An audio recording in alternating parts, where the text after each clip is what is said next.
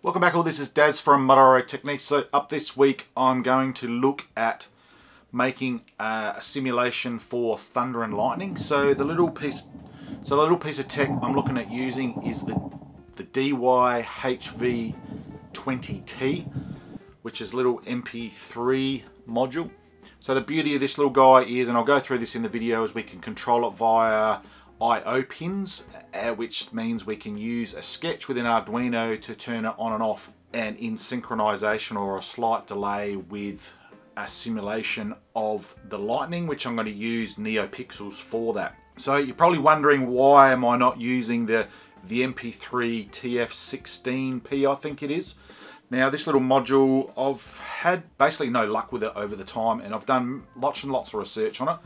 Out of probably the 10 or so that I've got, that I've bought over the years, I reckon I've had one that's worked, and that's on another project right now, which is a crossing bell one. So the issue I've had with it, by what I can see, the little chipset on the back of them, because these probably more than likely are clones that have been made, just don't like the types of sketches and that I'm using. I just can't get to work them. Use this little guy first up, bang, it works straight away. Yes, the price comparison between these two are a little bit different, but hey, I'm willing to go with that with a better sound, and I'll go through why it's a better sound in this video. So without further ado, let's get started.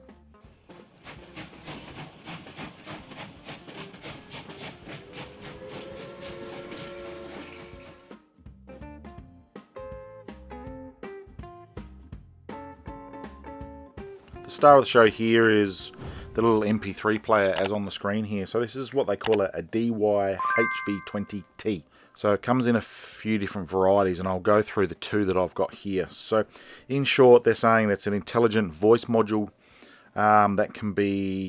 which integrates I/O pins, triggering, UART serial port control, which is what we're going to use to do, and one line single bus serial port control. Please comment below if you know what that last one actually means, but we're going to concentrate on the UART, and they're all controlled via these little dip switches here. So the beauty of this little guy, it's got an onboard 20 watt class D amplifier circuit. Now it's got, as I'd explained, there's two ways you can either plug it on an output, 3.5mm jack that goes to some sort of speaker, larger speaker for better quality or a bit more volume, or you can just use a little speaker that plugs into this output here. Probably the beauty of this guy as well, here it's got the TF card, the SD memory card for us laymen's like myself, and it supports up to a 32 gig version of that. The beauty of this little guy also is so it's got what they're calling intelligent voice playback. So depending on, as I said, how you've set the dip switches here, and also the pins down the side here can be used for different functions. So if you're, as I'm going to use mine on a model railway or railroad, you can actually set it up with the correct configuration of the dip switches here, and what it then does is you just pull to ground each one of these, and you can control up to 8 individual tracks via, say, a push button. And I won't go into it too much, but obviously the online control has 7 different modes, and you can play up to 255 tracks with the configuration of these pins, but I won't go into that obviously today. So what we're going to look at is the UART mode, or UART control, with the dip switch configuration on number 3 is on, which is going to use the transmit, and also the transmit and receive pins via the Arduino Uno, which will control it on and off. So also what we're going to add is that next level into, so this second to bottom pin here is what they call the busy pin. So what we're going to be able to find out is when there's a track playing, we'll be able to know when this player is what we call in busy mode or idle mode. So idle mode, nothing's played. Busy mode is when a track is actually playing.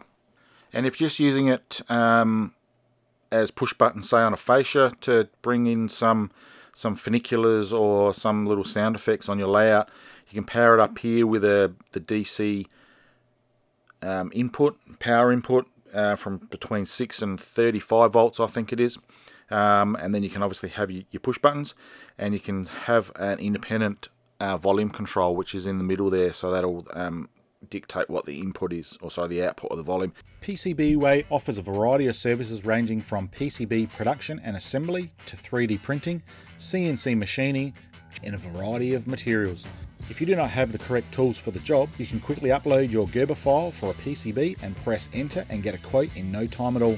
Then select your material, finish and other post-processing customization like PCB assembly, where all the components are added. If you are new to PCBs, their professional review team will review your file and notify you once they are good to be manufactured. This makes PCBWay a good option for your projects. Check out their awesome services in the link below and their offer to my viewers who support this channel.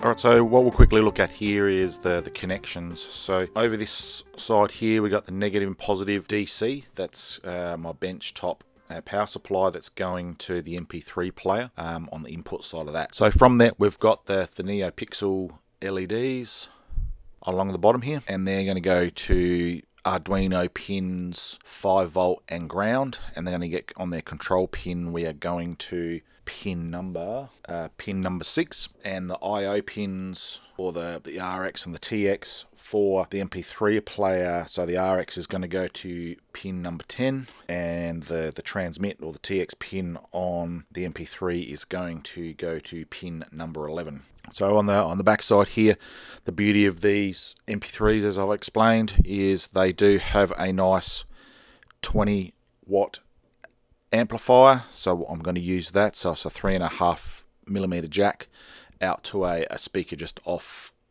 screen here. The Arduino is going to be powered up via the USB here. So obviously you can use the VI in and the ground on this side to bring in 5 volts and power it up that way, and I will do that out in the layout.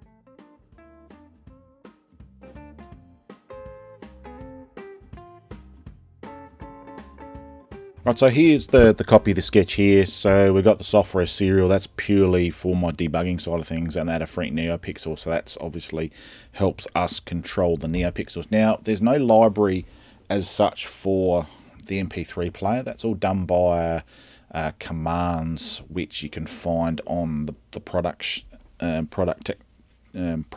for the MP3 player. I won't go into that too much in this. So obviously we need to find all our pins at the top here. For the LEDs, you pick the number of LEDs at this point in time. So I've only got 16, so 2 lots of 8. Once I get out into the real world or up into the layout, I'll probably put 300 or 400 LEDs around the layout. So you just change that number accordingly. And also the transmit and the receive pins. So that's probably all I'm going to do at this point in time. So one other thing, within the player you can set the volume to, which is a bit over half volume, I think it goes up to about volume number 30. So we're going to go 17 there, so it's not too bad, but obviously you can play that with the onboard trim pot on the MP3 player. Alright, so we've got the simulator lightning between 0.2 of a second up to a second. That's the delay, so 200 milliseconds to 1000 milliseconds. That's the sort of the delays. But what we're actually looking for also is to check whether the MP3 player is busy. So if the MP3, so it'll fire off the lightning, and then the system will look for whether that busy pin, which is on pin number 7, is busy or idle. If it's busy, it won't play another sound. If it's idle, it will play one of the random 5 tracks that I've got on the SD mini card. And further to the simulate lightning, we're going to look at, obviously, because with the NeoPixels we can play around with the brightness. So we've got different brightness levels that we're looking between 100 and 255. At this point in time I haven't really played around with the colouring. I'm just using a sort of a white flash. I might look at changing colours a bit later on, which can be done down here. As you can see, strip colour, turn off the LEDs, so that's where that would be done. So obviously the brightness is how close or how far away, or it's trying to simulate how close or how far away the lightning strike is. And that's probably all we need to go through at this point in time. So I won't go into it, but obviously from there we compile the sketch and then we upload it to your Arduino or your Nano. You'd be able to use this same sketch for any Arduino, whether it be Nano, Uno or Mega.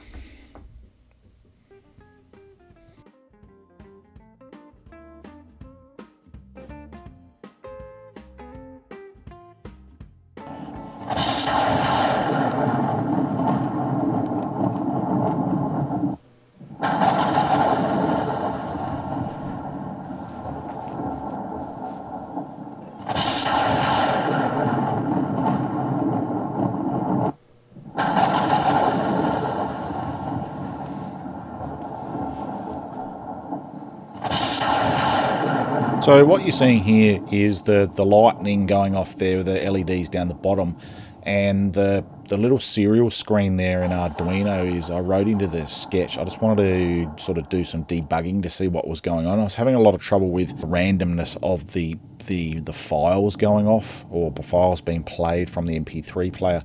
So that's what I'm still not all that happy with, probably the timing of the lightning compared to when the sound's coming on, but it's obviously very much a work in progress.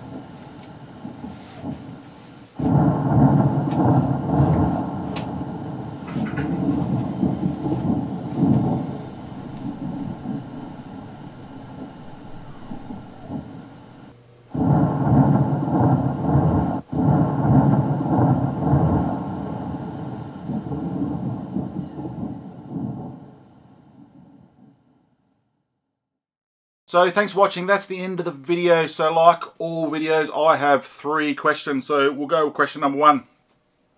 Is this the sort of Arduino sketch that you may use? Are you using something very similar? Number 2, if there's any way I can make this better, please also comment in the comment section below. And number 3, if there's any glaring errors that I've made, particularly in explaining the sketch, please let me know and I'll right my wrongs the best of my ability. So if you also want to reach out to me personally, I've got my email address in the email below. I send out emails periodically to my email list. If you want to be a part of that, please email me and I'll put you onto the email list. Also, if you want to consider becoming a patron of the channel, every little bit counts towards to the cost of putting a YouTube channel together, and I thank those who have already dipped into their pockets and helped me out with my journey along the way. So thanks for watching, and I'll see you next time.